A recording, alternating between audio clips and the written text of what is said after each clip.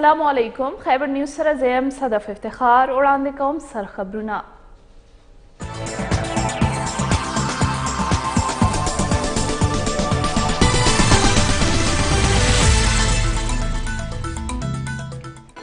خیبر جنسي پاک افغان تورخم پوله نن هم خلکو لپاره کلاو ده. پاسپورټ او نور سفري دستاویزات لرونکي خلکو ته تګ راتګ اجازت ورکړی شوې. تورخم د لارې تر دې دمه 12,540 افغان وګړي افغانستان ته تلي. افغانستان نه 550 کسان پاکستان ته داخل شوي. بلوچستان چمن بارډر کراسینګ هم خلکو لپاره کلاو ساتلی شوی. قطر فٹبال ورلڈ کپ تیارو کې پاک پوز نه د مدد اخیستو خواهش ظاهر کړي. ISPR وایي چې د خواهش دغه اظهار د قطر وزیر اعظم د پاک پوز سرلښکر جنرال قمر جاوید باجوا سره ملاقات دوران کړي.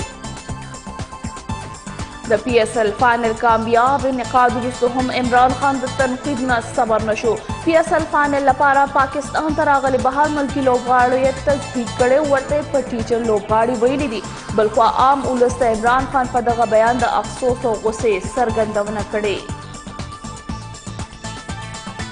پیښور زلمی کپتان ډیرن سیمی خپله واده پوره کړه. سر یې ګنجې کو. سیمی د خپل سر ګنجې کېدو ویډیو هم په سوشل میډیا خوره کړې او د پیښور زلمی نورو ملګرو ته یې غږ کړی چې خپل سرونه وخوړي.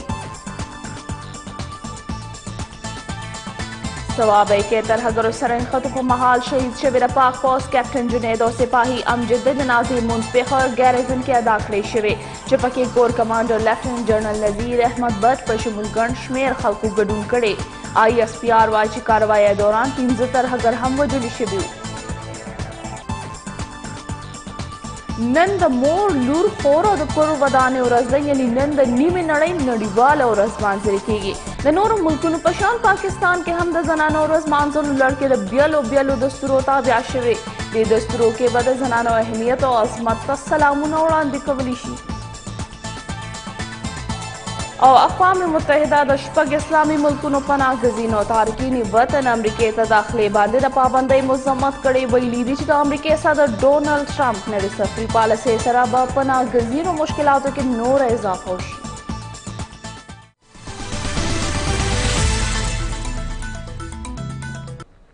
بلیټن آغاز وکړو. د ټول نه مخکې به خبره کوو. خیبر جنسي پاک افغان تورخم پوله نن هم خلکو لپاره کلاو ده. پاسپورټ او نور سفري دستاویزات لرونکي خلکو د تګ راتګ اجازت ورکړی شوی. تورخم د لارې تر دې دمه 12,540 افغان وګړي افغانستان ته تلي. افغانستان نه 550 کسان پاکستان ته داخل شوي دي. په دې هکله باندې نور تفصیل اخلو د خپل همکار خلیل جبران نه. خلیل جبران د خلکو تګ راتګ سلسله دا وخت څرنګه روانه ده، تفصیلات راکوي. بالکل لکه څنګه چې تاسو ذکر کړه دغه 2 ورځې ټیم ورکړی وو چې د پرون نه په لنډمهاله بنیاد باندې د 2 ورځو لپاره پاک افغان پوله خلاصه شوې چې اوسه پورې د افغانستان طرف نه چې کوم پاکستان ته را داخل شوي هغه 423 کسان دي او داسې د پاکستان نه چې افغانستان ته کوم خلک داخل شوي هغه 12,500 یو کم 40 کسان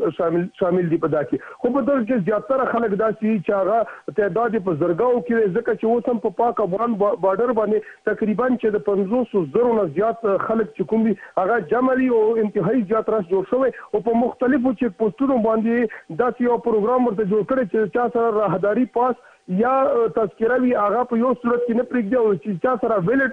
پاسپورټ او ویزا وي نو هغو ته اجازت ورکوي. خو دغو تعداد انتهایی زیات دی چې امیګریشن عملا نشي کولی چې دومره خلک ډیل کړي او دغو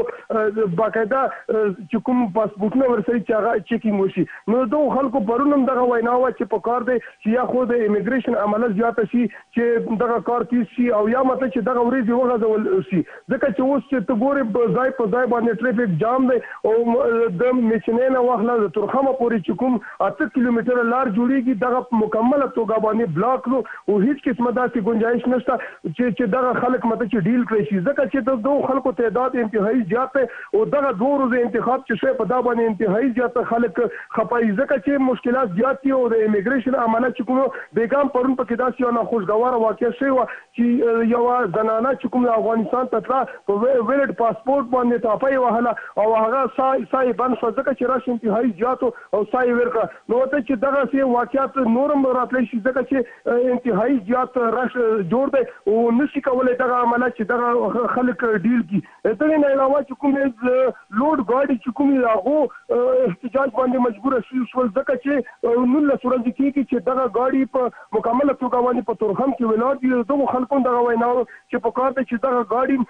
اجازه ولري کې داسې افغانستان طرف ته چې کوم پاکستانیان دي قبایل دي چې هغه د شناختی کارت د لارې ځکه چې قبایل ته دا حق حاصل وو چې هغه د شناختی کارت د لارې په پوله باندې تګ راتګ کولی شي. خو هغه چې کوم تللی وي واپس اوس نشي راتلی ځکه چې دلته قانون ورته داسې جوړ شو چې هغه به په ویلډ پاسپورټ او په ویزا باندې رادرومي. نو هغو دا ویناو چې موږ په شناختی کارت باندې تللی وو نو افغانستان خو موږ ته دا اجازه نشي راکولی چې موږ ته هغه پاسپورټونه جوړ کړي. خو چې کله خپل ملک ته واپس شو نو موږ به دغه شناختی کارتونه جوړ کړو. نو دغه مسلې انتهایی زیاتې جوړې دي او دلته په چیک پوسټونو باندې سکیورټي ښه انتظامات دي خو دلته چې کوم رش دی دا انتهایی زیات دی. نو دغه لپاره داسې یو طریقې کار د دغو خلکو د وینا مطابق پکار وو چې یې ورته ورځې زیاتې کړې وې ځکه چې دا په دومره کم وخت کې دومره خلک نشي ډیل کېدی. نو دغې وجې نه رش انتهایی زیات دی او نن هم قوي امکان دی چې مطلب چې داسې 10,000 100,000 پورې کسان وشي. خو دا لکاو په تعداد کې کوم خلک چې را روان دي ځکه چې د کارخانو اډې چې کوم هغه په مکمله توګه باندې بلاک شوي وي او دلته مطلب چې په مختلفو ټیکسیانو په سوارلو کې خلک را درومي. نو څنګه دا اندازه لګېږي چې په اډو کې دغه ګاډي ختم شوي دي او دغه سلسله را روانه نو دغه انتظامیه هم نشي کولی چې دومره خلک کنټرول کړي. نو دغه لپاره قوي ضرورت محسوسېږي چې داسې یو پروګرام جوړ کړی شي چې دغه خلک په صحیح طریقې سره لاړ شي چې رش د کومه سلسله چې دا هم ختم شي. نو امیګریشن عملي سخت ضرورت دی او دلته مطلب چې همغه عمله چې کوم پخوا باندې نارمل حالات لپاره وه تعینات وه نو دا مطلب چې یو ایمرجنسي حالات دی نو په کار دی چې دغه غم وکړی شي او چې غم یې ونه کړی شي نو داسې ناخوشګوارو واقعو پوره امکان دی چې داسې راشي. جی ډېر مننه خلیل جبران تاسو تفصیلات راکول. بلوچستان سره تړلې پاک افغان بارډر چمن په دویمه ورځ د پیاده تګ راتګ لپاره کلاو دی. خلک د پولې یو اړخ او بل اړخ ته وړي. دا وخت با په دوستي چمن بارډر څخه څه صورتحال دی تفصیل باخلو د خپل نماینده عبدالمتین چکزی. عبدالمتین تفصیلات راکوي. جی بالکل صدف چې کوم نن د پاک افغان پوله نن دویمه ورځ ده چې بیا هغه تګ راتګ دپاره کلاو ده. خو نن ګڼه ګوڼه بیخي زیاته ده چې کوم د پاکستان د جانبه څخه بېشماره کوم افغانان دي هغه افغانستان و سیمې ته روان دي چې هغې علاقې ته شفټېږي. د افغانستان د سیمې سیند دلته خلک را روان دي چې هلته کوم پاکستاني خلک د تجارت دپاره کړلي وو هغه هم په دخوا ډېره ګڼه ګوڼه ته راوړي. خو دلته کوم چې مسافر دي هغه ډېر په زغستا دي په ډېر نارو دي. ولې دوی دا وایي چې نن در 5 بجو پورې به دغه دروازه کلای وي. د نن د 5 بجو څخه به برته بیا دا دروازه بندېږي بیا به معلومه نه وي چې بیا به دا دروازه کله کلاویږي. که زنانه ده که ماشومان دي که خلک دي خو دا ټوله په زغستا دي په زغستا باندې در دروازې اوړي. خو دلته صدف یوه بله پریشاني دا ده چې دلته د چمنه څخه به 20,000 21,000 انسانان د بیش منډۍ ته کړلو چې هلته به خپل روزګار به یې کاوه ماښام به برته پر 5 بجې راوښتېدو. هغه خلک چې دې خلکو ته اجازات ورکول شول زموږ هم په بیش منډۍ کې په کروڑونو روپو مالونه پراته دي چې هلته موږ دکانداري د هغې ولایت چې موږ ته اجازات نه دی راکول شوی باید چې موږ ته هم دا رقم اجازات راکول شي چې موږ هلته د بیش منډۍ کې زموږ کوم مالونه پراته دي په کروڑونو روپو هغه مالونه به موږ یوې خوا او بلې خوا ته کړو بیا که دروازه بندوي بیا دې بنده کړي. خو اوس هلته زموږ مالونه د هغې پراته دي موږ دلته اړیا نیسي هلته مې پیسې په حساب دي کروڑونو روپۍ چې هلته زموږ کاروبار دی هغه دا وخت معطله دی. خو دلته افغان ټرانزټ یا نیټو سپلایي یا د تجارانو کوم کاشنرانو یا بلدار کوم ټرکان چې ولاړ دي هغه ټرکانو کې هم ډریورانو ته خرچې ورخلای شوي دي او تجارت ته خپلې پیسې ورخلای شوي دي چې دلته دوی ډېر مخامخه سره دي چې دوی وایي د ډېرو تکلیفو سره یې موږ دا وخت چې عموماً د پاکستان د چارواکو د جانبه څخه اجازات راکول چې کوم موږ د خپل مالونه یوې خوا او بلې خوا چې سره واړو بیا که دروازه بندېږي بیا دې بنده شي. صدف مننه عبدالمتین تفصیلاتو لپاره. सवाबाई की security forces the intelligence पर बुनियाद रद्दुल फसाद ऑपरेशन कड़ो डजो पर तबादला के कैप्टन जुनैद और सिपाही अमजद शहीदान शिवी 15 तरहगर वजली शिवी हमदी ISPR वैनातर मखा सवाबाई मलिकाबाद सीमा के सिक्योरिटी फोर्सेस द तरहगरो मौजूद गए पर इत्तला बाने ऑपरेशन कड़े ऑपरेशन पर वक्फानी सिक्योरिटी फोर्सेस कंपाउंड पखपल अगेरा के वाकस्तो वले तरहगरो लखापे डज शिवी दी फोर्सेस और तरहगरो तरमेंजा डजो पर बदलून के कैप्टन जुनैद और सिपाही अमजद शहीदान शिवी दी सिक्योरिटी फोर्सेस जवाबी कार्रवाई के 15 तरहगर हम वजली शिवी दी याद विच सवाबे के दिन ओलांदे हम द तरहगरों पर जिद पुलिस और सिक्योरिटी फोर्सेस ऑपरेशन वक्त पवक शिवी दी चिपके योशमेर तरहगर वजली शिवी दी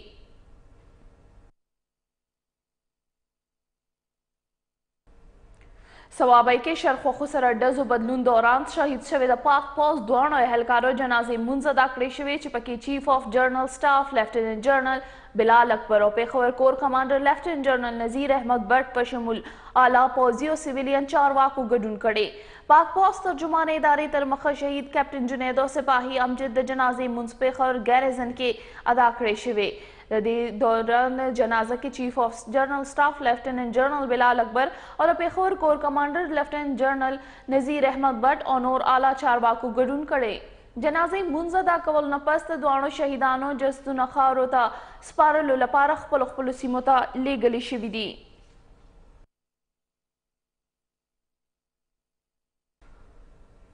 वजीर आजम मियां नवाज शरीफ और आर्मी चीफ जनरल कमर जावेद बाजवा सवाबाई के तरहगरो सरन खत के शहीद शिवे कैप्टन जुनैद और सिपाही अमजद बातुरे खराज तहसीन उड़ांदे कड़े अजम ये कड़े चखी तरहगर खत्मे दो परबा ऑपरेशन रद्दुल फसाद जारी हुई वजीर आजम हाउस इस्लामाबाद लखवा जारी शिवे बयान की वैली शिवी दी कि वजीर आजम मियां नवाज शरीफ ते सवाबाई मलिकाबाद सीमा के तरहगरो पर जिद पर वक्त कार्रवाई बांधे पाक फौज और पुलिस एहलकारों कारकर्दगी स्टाइले दे दौरान तरहगरो सरन खत के शहीद शिवे कैप्टन जुनैद और सिपाही अमजद बातुरे खराज तहसीन पेश करे वजीर आजम मियां नवाज शरीफ हम वही दी द मुल्क अमनियत लपार व टोल काम द पाक फौज पुलिस और नूर अमनियती इदारों एहलकारों कुर्बानी हलक कल हम हेर निकड़ी दगशान आर्मी चीफ जनरल कमर जावेद बाजवा हम सवाबाई के कैप्टन जुनैद और सिपाही अमजद शहादत द काम लपारियो अजीमा कुर्बानी बलले जनरल कमर जावेद बाजवा वैली पाक फौज चितर कमे आखिरी तरहगर पखपल अंजाम तन निवी रसवले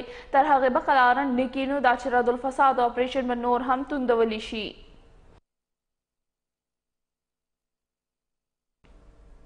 सरलकर जनरल कमर जावेद बाजवा द कतर वजीर आजम और द फोर्सेस कमांडर सर मुलाकात कड़ी कतर वजीर आजम द कतर पतर के पाकिस्तान किरदार स्तायन करे पाक फौज मतबूआती इदारे ISPR लखवा जारी शिवे बयान के वैली शिवी दी जनरल कमर जावेद बाजवा के द कतर वजीर आजम of forces commander major general Mohammad Ali सर मुलाकात कड़ी पदे मुका कतर वजीर आजम द कतर तरक्की के पाकिस्तान और इलाकाई अमन लपारा पाक फौज किरदार स्तायले हगू वेल कतर उलस्त पाकिस्तान त ढेर अहमियत वर्कवी उदाचे पाकिस्तान द कतर यो काबिल एतमाद मलगरे दे कतर वजीर आजम मखी वेल सिक्योरिटी शोबो के पाक फौज तजुर्बों न फायदा उचित बलगवाड़ू हगद कतर के केदुन के फुटबॉल वर्ल्ड कप प्रानिस्त के पाक फौज नमरस्त गुख्तना उकड़ा कतर वजीर आजम जियात कर साइबर सिक्योरिटी दिफाई पैदावार और मवासिलात पशुबों के पाकिस्तान सर ताउन गवाड़ू सर लखकर जनरल कमर जावेद बाजवा द कतरी वजीर आजम जज्बात उस्ताय नौकड़ा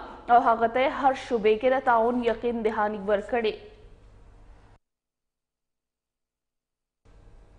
पाकिस्तान पशमुल टोल दुनिया के नंद जनानो नड़ीवाल और रजमानजली की मकसद ये जनानो तब बुनियादी हुकूक पाड़ा खबरदारी वर कबल दी हगो माशरती अहमियत पर डागा कबल दी पाकिस्तान पशमुल नन पर टोल दुनिया के जनानो नड़ीवाल और रजमानजली की मकसद ये न सिर्फ जनानो बुनियादी हुकूक पर अड़ा खबरदारी बल्कि दहावी माशरती अहमियत हम पर डागा कबल दी नन्ना तकरीबन सल काल औलाद न्यूयॉर्क के कपड़े जोड़ी उनके फैक्ट्री के मुसलसल लस के टोरा से कार का उनके जनानो दखपल कार के वक्त कमौलों पर उप उजरत के इजाफे लपार आवाज पोरता कड़ो पुलिस په هغو باندې سخت تشدد کړو خو زنانو جبري مشقت خلاف تحریک جاری ساتلی و د زنانو مسلسل جدوجهد او قربانو په نتیجه کې کال 1910 کې په نهه د زنانو اولنی نړیوال کانفرنس منعقد کړی شو چې پکې 19 نه زیات هیوادونه د زنانو ګډون وکړو د کانفرنس کې زنانو باندې د ظلم او استحصال خلاف نړیواله ورځ مانځلو فیصله وکړه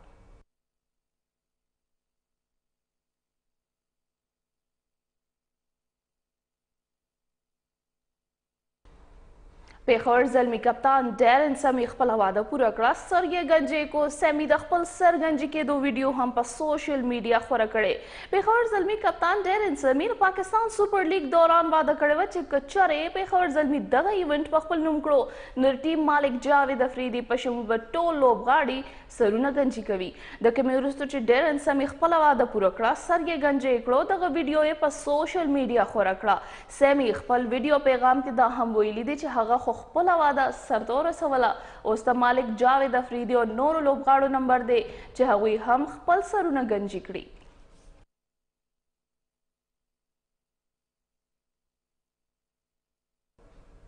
تحریک انصاف مشر عمران خان بغیر د سوچ او سمجھ نه بیان ورکړي او بیا د هغه د پارټۍ خلک د دې وضاحتونه ورکوي مسلم لیگ نون سر د وزیر اعظم د کرسۍ جنگ په خپل ځای خو بهر ملکي لوبغاړو پسې سپکې ویل د سپورټس مین او بیا د سیاسي لیډر سره نه ښایي عمران خان وایي چې پاکستان سپر لیګ کې ګډون کوونکي نه خو ډیرن سمې پیژني او نه پاکستان ته راغلي نور بهر ملکي لوبغاړي 2-3 नहीं आना था ज्यादा बाकी तो सारे जो टीचर प्लेयर रेलू कट्टे थे उन्होंने वैसे ही आ जाना था ये मैंने तो किसी का नाम ही नहीं जानता जो कि ये फॉरेन प्लेयर आ गए वो मुझे लगता है ऐसे कि जैसे पकड़ के ले आए किसी को अफ्रीका से पकड़ ले फॉरेन प्लेयर आ गए हमें नहीं पता कौन थे वीजा है सर लेकिन सर वो मेरे फैमिली को तो वो देते हैं क्रेडिट ना कि वो तो आया था कह रहा हूँ कि अगर फॉरेन प्लेयर जिस तरह के फॉरेन प्लेयर जो यहाँ आ गए हैं उन्होंने वैसे भी आ जाना था अब उनको पैसे थे वो वैसे भी आ जाते डोमेस्टिक क्रिकेट खेले जो बड़े नाम है उन्होंने नहीं आना था ना वो तो वैसे नहीं आना वो आए بهر ملکي لوبغاړو د خپل ژوند پربونه کړه بیا هم پاکستان ته راغلل خو عمران خان صاحب د خپل عقل مطابق یو ځل بیا اقوالي زری ویلو نه ډډه نه ده کړې خان صاحب فرمایي چې پی اس ال فاینل له پاکستان ته راغلي لوبغاړي چې تعلق یې افریقې سره او نورو ملکونو سره د هغوی پاکستان ته راتلو سره په کرکټ هیڅ فرق نه دی پرېوتی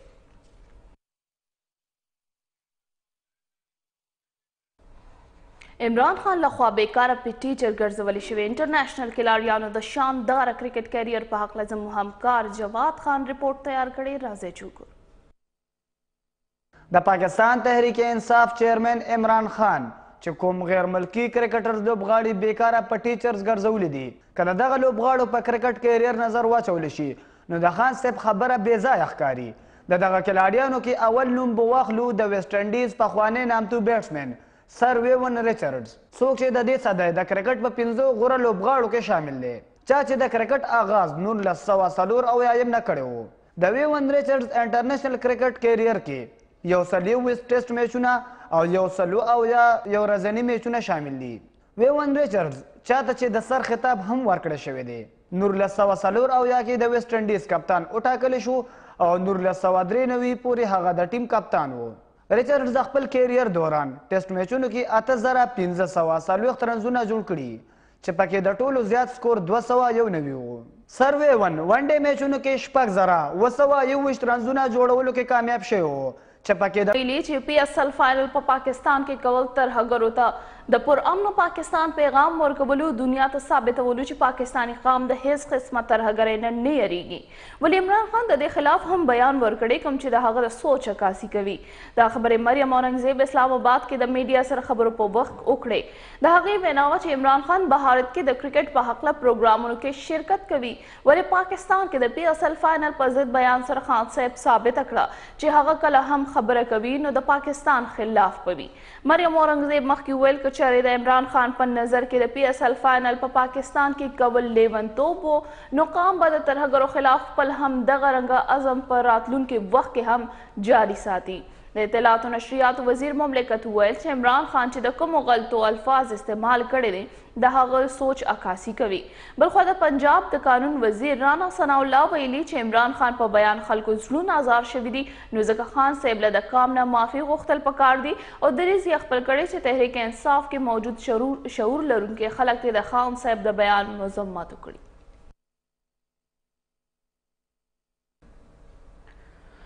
وزیر اعظم نواز شریف د کویت امیر صباح الحمد سره خپل هم منصب شیخ جابر المبارک سره ملاقاتونه کړي او ورسره دواړه اړخیزه اړیکو پراختیا او شریکې دلچسپۍ په معاملو خبرې کړي. په دې موقع دواړو هیوادونو ترمنځ د وفدونو په سطحه مذاکرات هم شوي دي. وزیر اعظم نواز شریف د کویت بیان محل کې خپل هم منصب شیخ جابر المبارک الحمد صباح سره لیدکات کړي او ورسره پاکستان او کویت ترمنځ مختلفو شعبو کې همکاري زیاتولو په شمول د سیمې په صورتحال خبرې اترې کړي. په دې موقع دواړو ملکونو ترمنځ وفدونو په سطحه مذاکرات شوي دي چې پکې وزیر اعظم نواز شریف د دواړو ملکونو مشترکه کاروباري کونسل قایمولو تجویزونه وړاندې شوي دي. وزیر اعظم ویناوه چې پاکستان او کویت ډېرې مودې راهیسې اقتصادي او تجارتي شراکتداري کویت سره ټولو شعبو کې تعاون نور هم زیاتول غواړو. وزیر اعظم زیاته کړه چې پاکستان د بهر ملکي سرمایه کارو لپاره زړه راښکونکی هیواد جوړ شوی دی او هیواد مختلفو زړونه سیوا کولو کمپنۍ مختلفو شعبو کې کامیابۍ سره کار کوي. وروسته وزیر اعظم نواز شریف د کویت امیر سره هم ملاقات کړی دی او ورسره شریکې دلچسپۍ په معاملو باندې خبرې اترې کړي دي. وزیر اعظم نواز شریف د کویت دورې په مهال تود هرکلی کولو باندې امیر کویت شکریه ادا کړې ده. ویلي دي چې دواړو ملکونو له معیشت، دفاع، توانایي او نورو شعبو کې همکاري زیاتول پکار دي.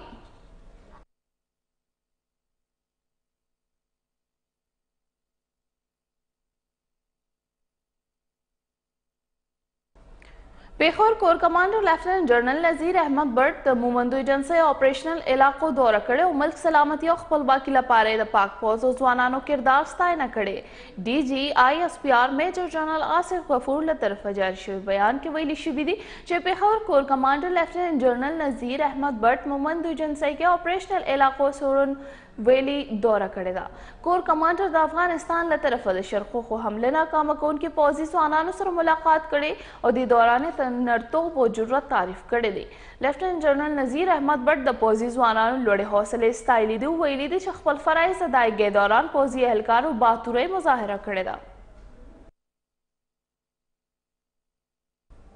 آئی جی خیبر پختونخوا ناصر خان درانی ویلي چې ترهګرۍ په ضد جنګ کې پولیسو د بهادرۍ سره د ترهګرو مقابله کړې او سر په قربانو یې ولس ځان او مال تحفظ یقیني جوړ کړی. دا خبرې د آئی جی خیبر پختونخوا ناصر خان درانی کوهاټ پولیس لاین کې خپل خطاب په وخت باندې کړي. آئی جی پی ناصر خان درانی وویل چې 3 نیم کاله دوی خیبر پختونخوا کې بطور آئی جی پی تیر کو او صوبو په مناسبت سره خیبر پختونخوا پولیسو د ترهګرۍ په ضد روان جنګ کې د ترهګرو بهادرۍ سره مقابله کړې. دوی زیاته کړه چې زه د خیبر پختونخوا پولیس په دغه بهادرۍ فخر کوم او تمه لرم چې خیبر پختونخوا پولیس په تل د ترهګرو بهادرۍ سره مقابله کوي او خپل وطن سلامتي او بقا لپاره به ځان قربانوي.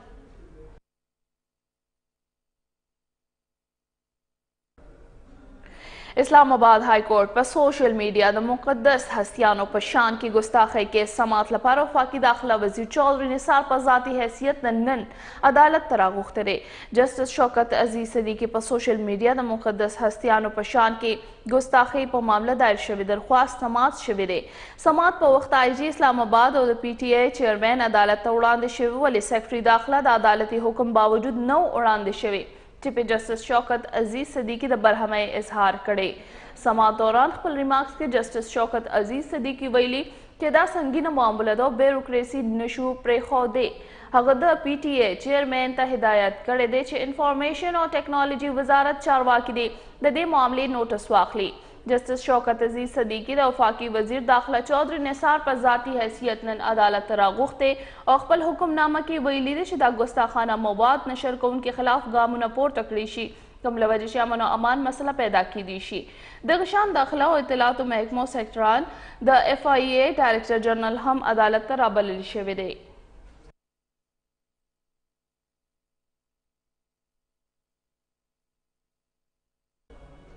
کراچي او رنګي ټاون سیمه پولیسو عملیاتو په وخت 3 ملزمان نیولي بلخوا پولیس څخه بیالو سیمونه کومبینګ اپریشن وروسته 2 کسان هم گرفتار کړي.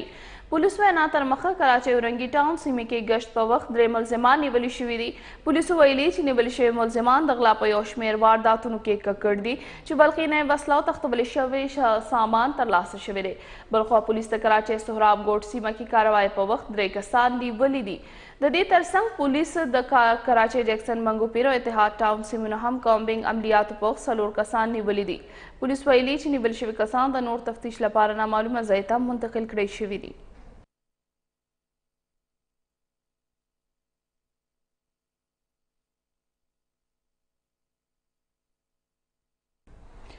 فاټا سیاسي اتحاد مشرانو پریس کلب مخې ته خبري غونډه کې حکومت نه مطالبه کړې چې فاټا د په فوري توګه خیبر پښتونخوا کې ضم کړي شي او اصلاحاتو عمل د 2013 پورې مکمل کړي شي. نور تفصیل د فخر عالم مومند په دې رپورټ کې. مومند پریس کلب کې فاټا سیاسي اتحاد یو خبري غونډه کړې. دغه خبري غونډه ته فاټا سیاسي اتحاد صدر سردار خان، فاټا سیاسي اتحاد جنرال سیکرټری محمد اقبال افریدي، مومند سیاسي اتحاد صدر محمد سعید، مومند سیاسي اتحاد جنرال سیکرټری ساجد خان، مسلم لیگ نون صدر زرخان صافی، پیپل پارټي جنرال سیکرټری فضل هادي، د ANP رسول خان او د قاپ لیگ صدر عظمت خان وینا وه چې پاټا سیاسي اتحاد د ټول جماعتونو د وفاقي کابینې پاټا اصلاحات خیر مقدم کوي او FCR نور برداشت کولو ته هیڅ قسمه تیار نه دي. نو قبایل دې ته د قدر په نظر ګوري. د قبایلو سره دا یو ډیمانډ او مطالبه ده د مرکزي حکومت نه چې ټرانزیشن پیریډ دا د